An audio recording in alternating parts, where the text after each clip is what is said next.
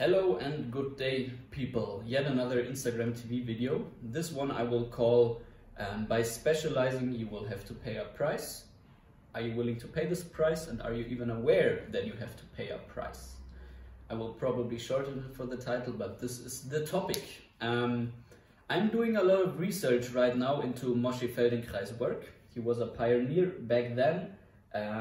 He's already dead, but his work is now present in movement culture, mostly also because like Ido also researched this guy, and of course Ido is like a huge influencer on the current movement culture. Yeah, this guy is super interesting, and I'm reading this book right now, which is in German, but the English title would be Body and Nature Behavior, and it is very inspiring for me to read. Some ideas are already backed up by science or also declined by science, but in general it's very interesting to research this. Right now I'm at the passage where he basically states, and it was very interesting, and you could see the huge influence that he has on movement culture right now, because the way he thought and the way he taught also was in a very generalistic approach and matter. And right now he talks about like an example of the eyesight and the specialization of eyesight, that nowadays by working in front of a computer and reading quite a bit, and like the main length of the eyesight is like 25-30 centimeters or something like that. And by doing that you will of course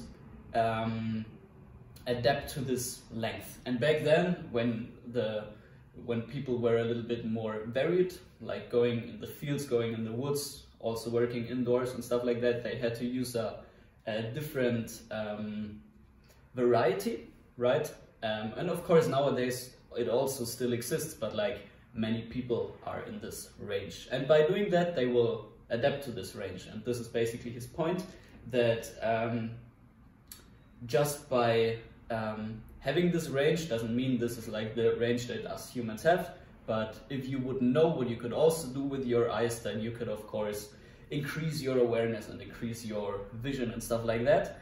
And that leads to a very interesting thought for myself, that of course we in the movement culture, we promote kind of a generalistic approach.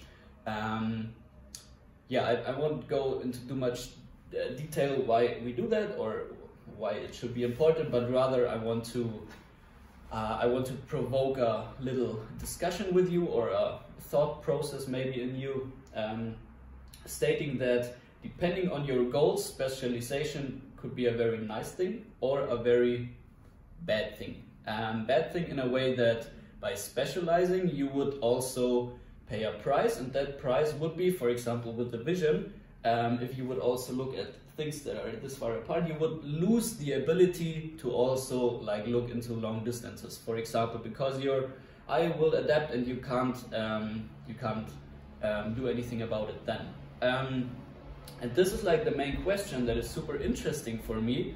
Are you aware that by specializing in whatever discipline that you are doing, either in a physical discipline or in your work or whatever, by doing that you will also lose the ability to do other things over time, of course. And I don't want to say that either one is good or bad, but it's just a very nice thing to think about. Are you aware that by practicing bouldering only, you will adapt into this and lose many other possibilities?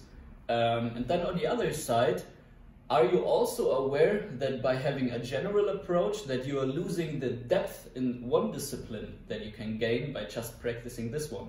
And I think this is a very nice thing to have in mind and to reflect on this, because I also think that many people that are nowadays in the movement culture are like generalists, and it's super nice and blah blah blah blah blah, but they forget the aspect and the beautiness of devoting yourself into one discipline for so long that you can see so many super small details that are only visible through continuous and year-long or whatever practice.